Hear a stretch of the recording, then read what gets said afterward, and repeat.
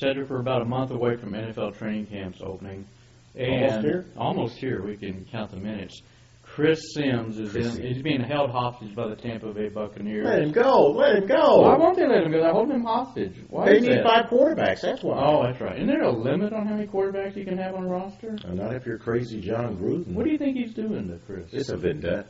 He doesn't. Why? He and Chris came out and said that the relationship was irreparable and that there was no way that he could play for this man. And I think John Gruden and the Glaziers are somehow keeping him there. I think Gruden wants him out of there, but I think the ownership of the Buccaneers wants Chrissy to stay because he's making like $2 million this year. I mean, they got Jeff Garcia. He's entrenched as the starter. Brian Greasy. Brought in Brian Greasy.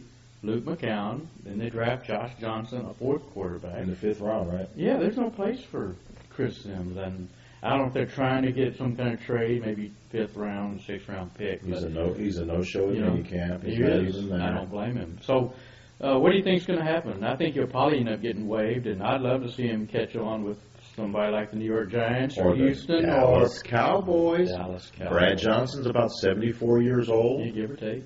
And Chris would be great. He would be. Behind Tony Romo.